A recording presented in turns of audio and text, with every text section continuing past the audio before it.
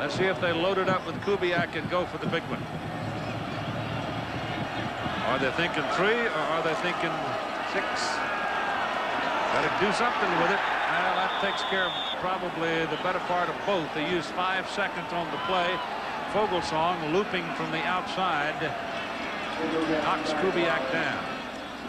He was still searching downfield for somebody to throw it to, and that big sophomore from Anaheim, California, was searching for him, and he found him. Don't forget, right after the ball game today, the Chevrolet College Football Awards show, quarterback, running back, player of the year.